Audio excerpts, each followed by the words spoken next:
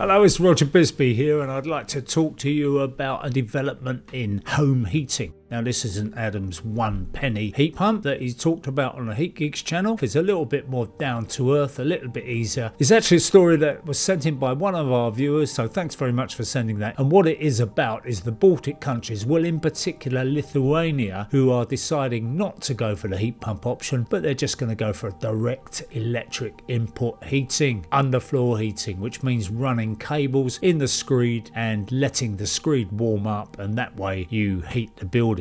Before I go any further, I would like to say that this is only suitable for homes which achieve the very, very high insulation and draft proofing standard in Lithuania, which is A++. To achieve that, it's way above what we do for our building regulations in the UK. It's another level up from that. So it means that these homes take hardly any heat at all to heat them up. So that means your fuel bills are automatically a lot lower, whatever you go for. So what they're saying really is that rather than have all that technology, pumps and all those moving parts and all those things that can break down or freeze up or leak harmful gases into the atmosphere, what they're going to have is a very simple system where you just lay this cable, let it warm up, control it with some thermostats, and you're using the floor as a thermal store. It works very well indeed. But of course it does rely on cheap electricity as well. And they've got a very generous scheme in Lithuania where you produce excess electricity in the summer through your solar panels and you sell that into the grid, and you can buy it back in the winter for a cheaper price than you would otherwise pay. In that way, they're acting as a kind of bank for you. I don't know what they use that electricity for, because you would imagine that if everybody's producing electricity in the summer and it's not being required, what are the Lithuanians doing with it? Maybe they're selling it to us, who knows? The other thing is that they've got very, very generous grants from the government to allow this to happen. And it means that a lot of people in Lithuania can heat their house for about £200–300 a year, as opposed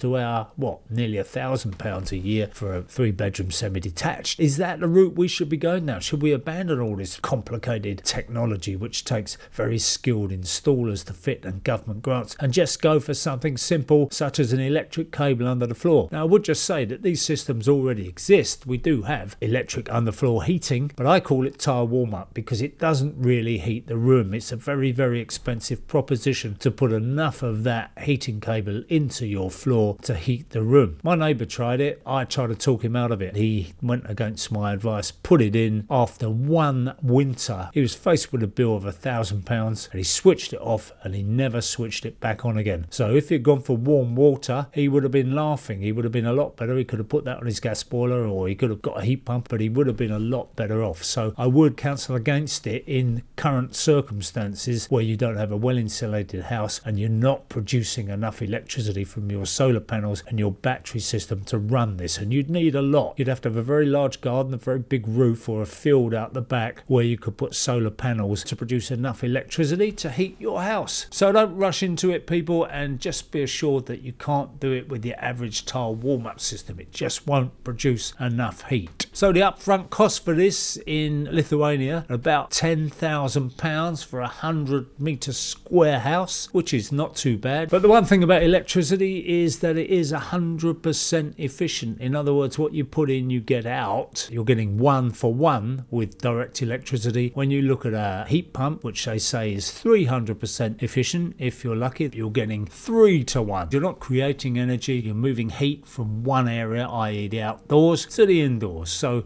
it's not a question of it's sort of multiplying energy or doing anything else. So the colder the weather, the harder the heat pump's got to work, and the less efficient it is.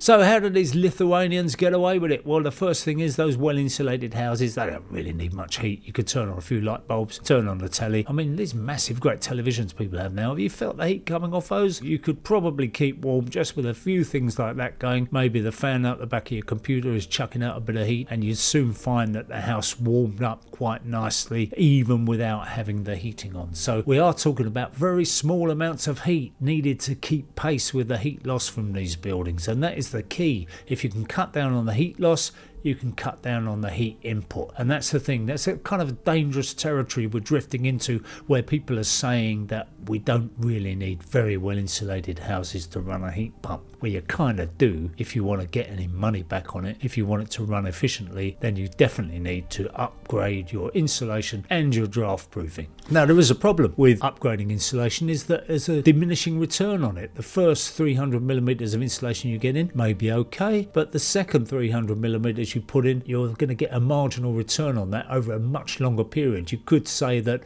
maybe the first 300 millimeters would pay for itself in, say, 20 years, and the second 300 millimeters might take 50 years, might take longer to get your money back. Is that a good idea or not? I think the more insulation you put on, the better. I've got a body warmer on, I've got a jumper on, and we don't run our heating 24/7 like people with a heat pump do. We turn it off at night when we go to bed, and it comes on in the morning for a couple of hours, then we go to work, and then in the evening the heating comes on for a few hours, 4 hours say, and that warms the house up again.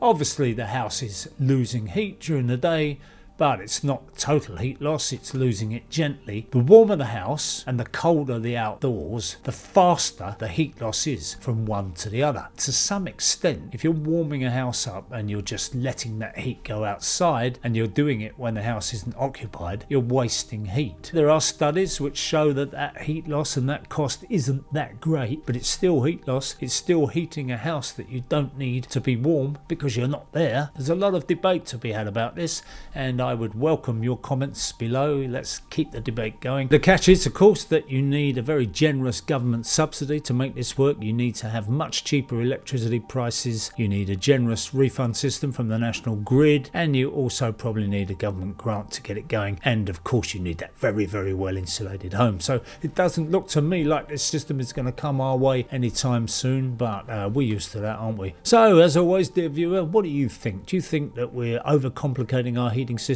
with heat pumps and all these moving parts, or do you think we ought to just go for something very, very simple like an electric wire that heats up? Technology's been around for a long, long time, and if only we could get more renewable electricity at a cheaper price, then maybe that would be the answer.